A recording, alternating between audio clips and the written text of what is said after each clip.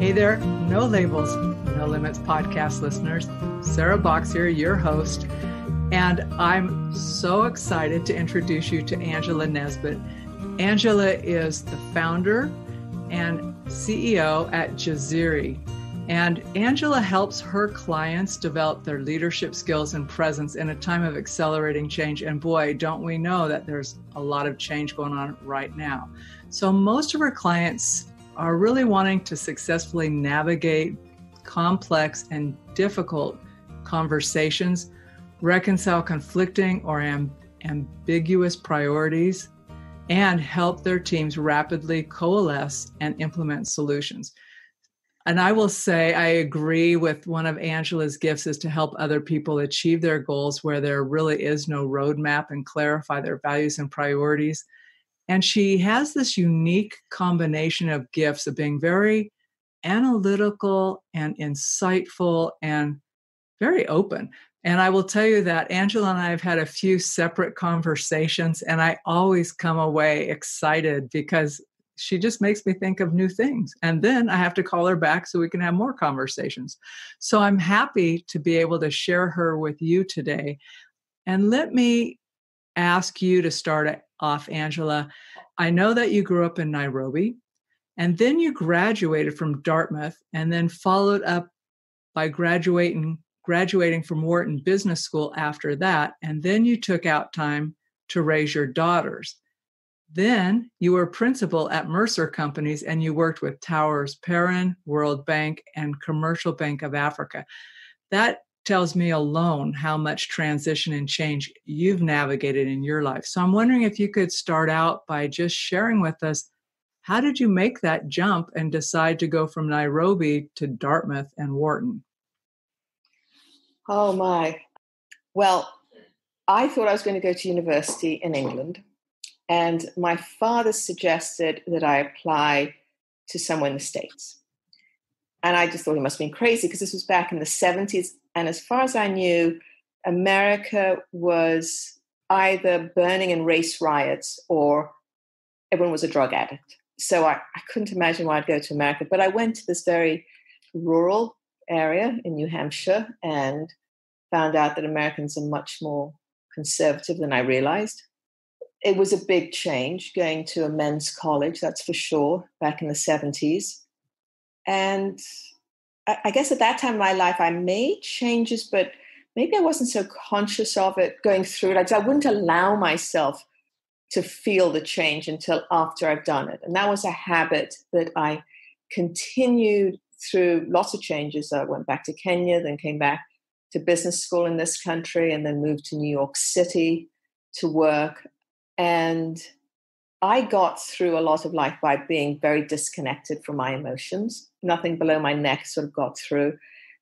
And that eventually caught up with me, especially when I later, as raising kids, became aware that of my self-talk, essentially that voice that was talking and talking, and it wouldn't shut up, and it wasn't helpful. And until I learned to be aware of it and to be more conscious about how I talk to myself, I'd become a prisoner. I was a prisoner until I could make that change. And making that change then changed my career as well. So how did you learn to make that change? Oh, I essentially went through some courses.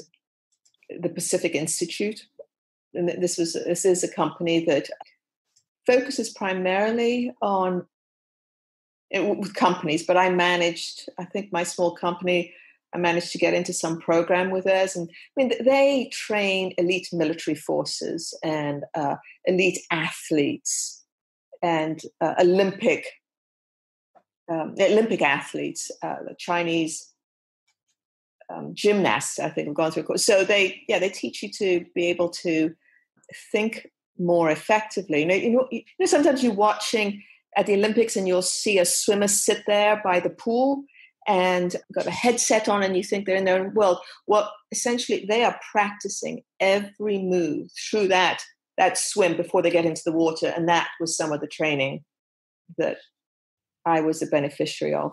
and then went on to teach others. So I have two questions you may not know the answer of. Did you ever ask your dad why he wanted you to go to the States? He was in some ways quite contradictory. He thought I should spread my wings, and he had been in the States before. So before that, he spent 6 months on what's called the Eisenhower Fellowship, which allowed him to travel the country to further develop his career as a physician. So, but I did not ask him that directly. Yeah.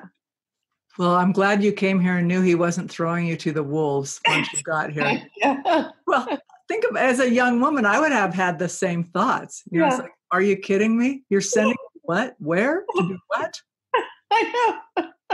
And even then, the media was not nearly as pervasive as it is today. And so you think about what got filtered that came your way. All I knew is what Life magazine and Hollywood had to say about America. Yes. Not good. Not a full representation, then or now. Yeah. So was it after that training that you decided to start your own business? Oh, let's see.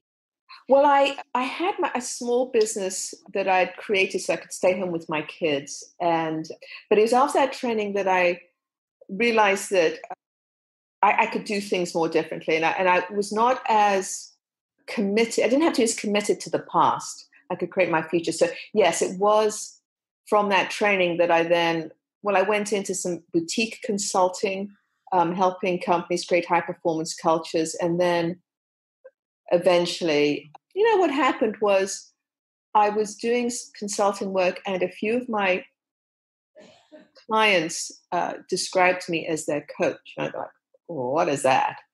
And but that was the impetus that sent me into executive coaching. Nice. So one of the things you and I had talked about in one of our early conversations was the whole topic of conversational intelligence. I don't know if you remember that or not, but it was pretty interesting to me in the whole piece of the work that you do, and also your emphasis on the power of words, how impactful words are. Can you share and talk about what conversational intelligence is and why, in your opinion, words matter so much? Oh, yeah. When I came across this was a game changer. This is a concept that has been described and researched by the late Judith E. Glaser. And she has a book of the same name. So why is it so important? Well, words create worlds. And I don't know if she quoted that or some other very intelligent person. The words we use create the pictures of our reality. And so I had appreciated that from this previous work that I'd learned from the Pacific Institute. But one of the things that I learned from studying with Judith is that those words actually affect the chemical reactions going in our body. They affect how we think. They go so far as to affect our genetic expression, how our genes turn on and off. And I thought, oh my goodness, this is really important. How we talk to ourselves, how we talk to others, either brings us together or takes us apart. That really, I've seen microscopic pictures of our cellular structure based on what our thought patterns are doing to our cells. And if we are in connection, if we're spending time in connection with others, our cellular structure is much more healthy and integrated than if we're not. If we are belittling others or in a belittling environment, if we're in conflict or constant ambiguity, it is actually affecting how our body works, let alone how our brain functions. And how long does it take for that to impact? So, for instance, you and I are pretty simpatico right now in a conversation, right? Mm-hmm. So I'm guessing if I'm asking, if we were being monitored right now, either of us, would those cellular changes be happening right now, or are they delayed and they happen after? Well, cellular change takes a bit longer than a 10-minute conversation. But if we were being monitored, if somebody was to hook up our brains, they would start to see that at our brains, the waves in our brains are in sync. And this is probably most pronounced if you were to hook up people in an orchestra. They sort of create like this one mastermind of all these brains in sync. And as you and I are talking, and as we're in sync, the chemicals, the physiology of our body, the chemicals that are being poured into our blood system and being metabolized are moving towards making us more healthy and moving us towards having a higher functioning thinking pattern. But if there was some disagreement, if there was some ambiguity, if there was some open conflict, then the chemicals in our body would be pouring out things that are essentially over time are toxic, and we would have less and less access to the higher thinking parts of our brain, and we would be operating more at a primitive level, if that makes sense. That makes perfect sense. It also leads me to ask you, to describe how each of those things matter to leaders in entrepreneurial success in terms of beyond the chemistry, like how do you use that knowledge, right, of what we're creating with our words and our engagement to build success, either with individuals or with organizations or teams? Well, at the most simplistic level, there are two chemicals in our body to care about. There are many, but I'm just going to reduce it down to two. There's one called oxytocin and the other one called cortisol. And oxytocin, just remember, that's what makes you feel good. It's the love chemical. It is produced when you are in relationship with somebody else. You can't produce it essentially by yourself. You have to be in relationship for it to be poured into your blood system. And so if you are in a situation where things are going well in relationship and you're feeling good and you're producing good stuff and having great conversation, oxytocin is being poured into your blood system. But if you are under too much stress, if there is unnecessary criticism, if there's aggression, if there's something to put us on alert that it could be dangerous, cortisol is put into our blood system. And excess cortisol shuts down our brain, the way we can think clearly, be able to solve problems, and puts us into the fight or flight or flee modes. Now, here's one of the things to remember, that if you have a cortisol dump into your system, it takes maybe 25 hours for your body to metabolize it. That's if you don't keep on remembering. Every time you remember that awful incident, that awful argument, you get that stuff in your blood system again. If you have a little bit of a love fest, that lasts, 4 to 5 hours. So you need to have 5 to 7 times as many good things coming at you as bad things just to stay ahead of the game. And as you have more oxytocin in your system, that cocktail is more heavily loaded towards oxytocin, that's when you can think at your best. That's when you can collaborate. That's when you're the most creative. And that's what you need when you're trying to solve a difficult problem, when you're trying to work with a group of people where there is no roadmap and you're sort of feeling your way into something. That's what you need when you've made an innovation, but you need to have the group, need to have the group come together and actually implement. You have to land the idea down on the ground. And you need to have that safety net for the group to work. So you often see in companies, they might have great ideas, but they have no landing gear. And Can you build the landing gear? I'm sorry? Can you build the corporate or the cultural landing gear? Yes, you build it. Corporate culture, and I'm defining corporate culture as the thinking patterns and behaviors that you need to exhibit to be successful in that environment. So it's particular to that organization, right? Yes. So now you might have a corporate culture that keeps, to be successful in that organization, you might have a corporate culture that keeps everyone tamped down. So that's a low performing culture.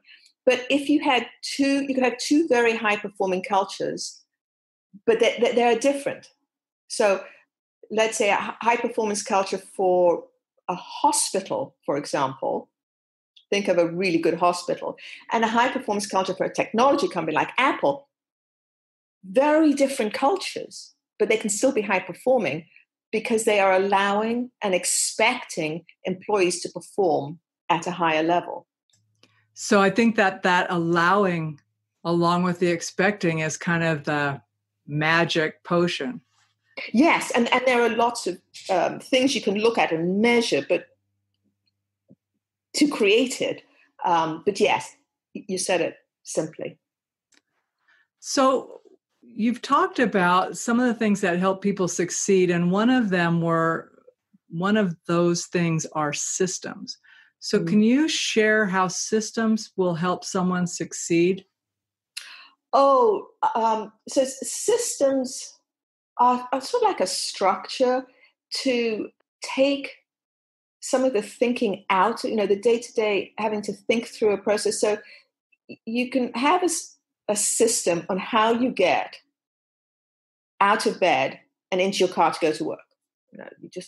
You have a system. You can have systems in an organization that'll be more complex, like who makes decisions when, how do you pass things along?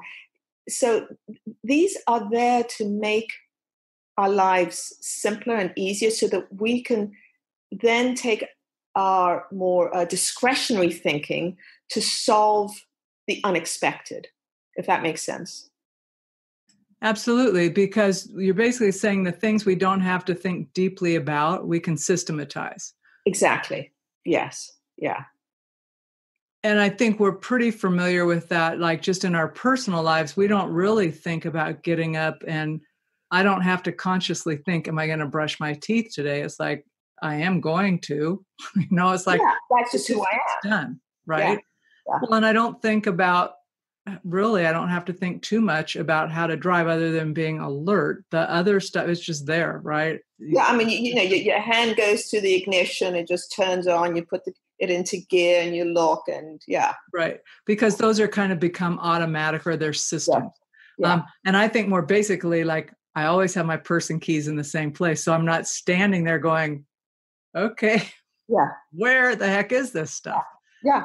So, but those little micro things, but I think in a corporate or a business or an organizational, having those systems, whether they're for how do you do accounting, or how do you bring new people into the organization, or how do we talk to customers, those kinds of things, once they're in a system, really does allow people to do what you hired them for, which is their creative and their contribution work.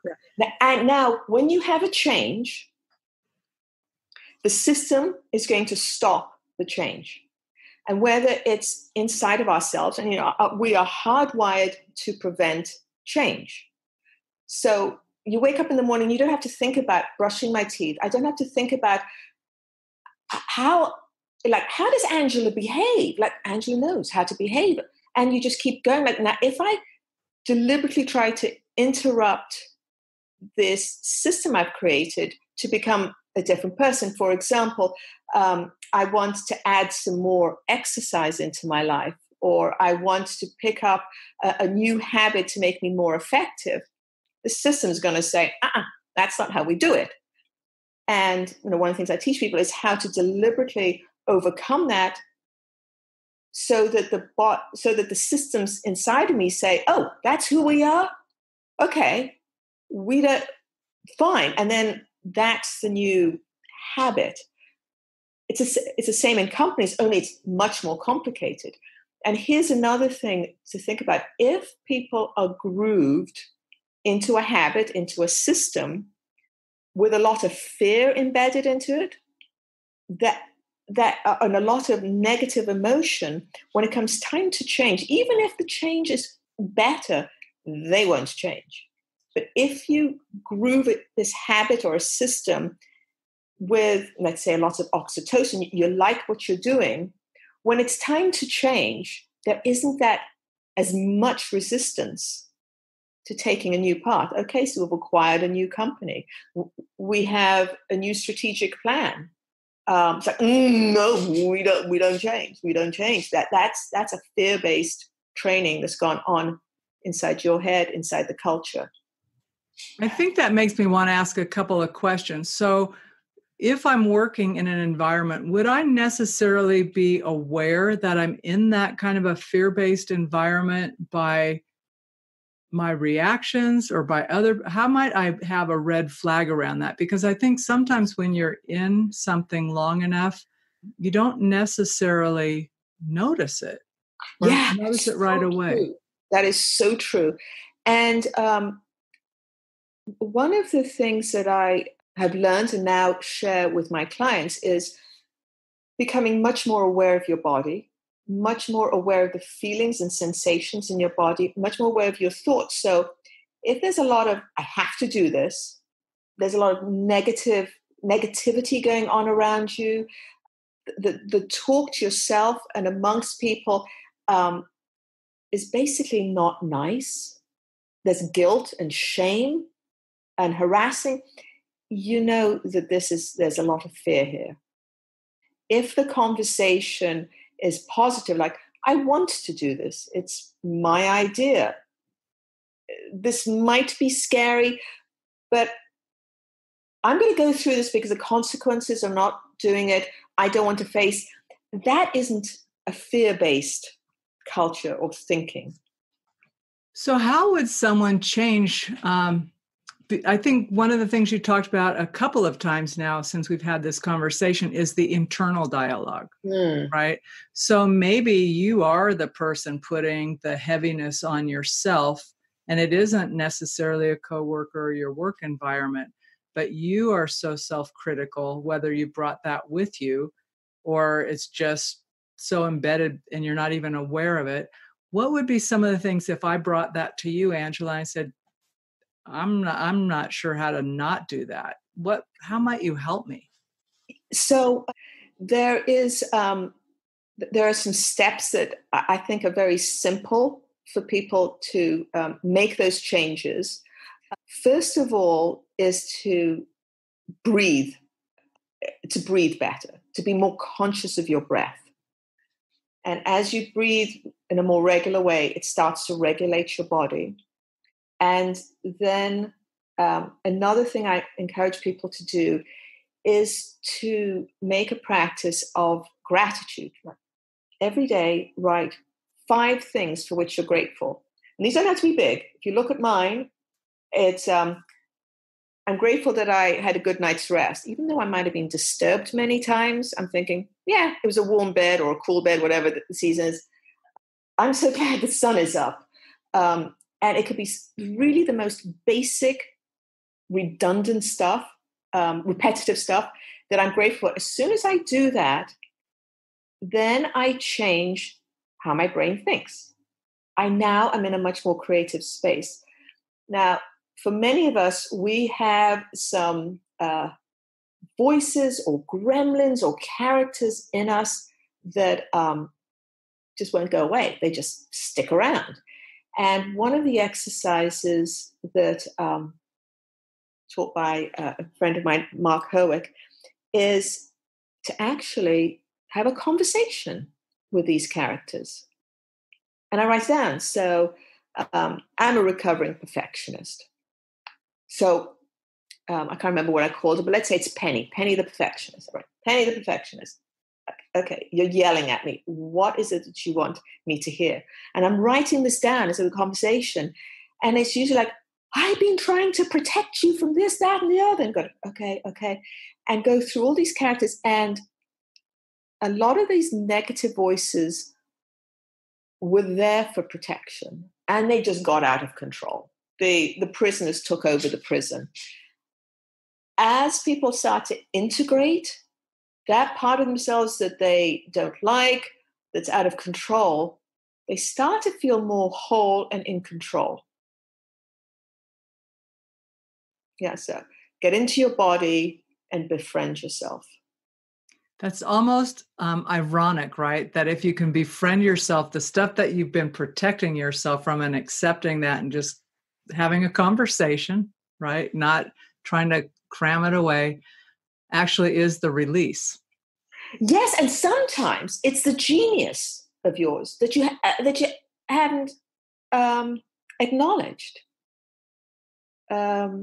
It's like this character up in the attic that's making all of these scary noises. Like, let her out and come back and let her do her job.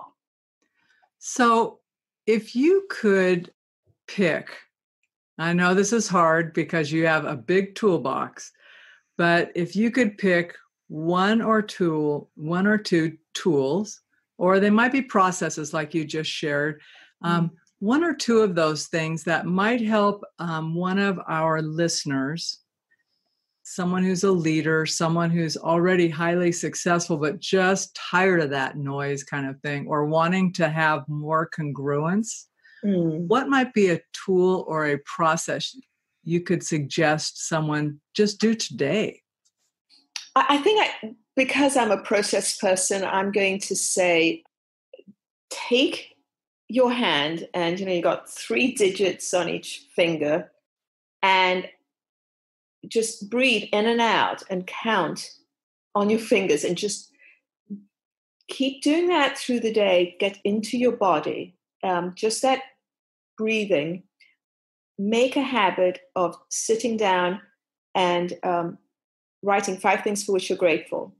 If you have a problem to solve, write several things for which you're grateful. It might be the same things you wrote in the morning, and then come to the problem.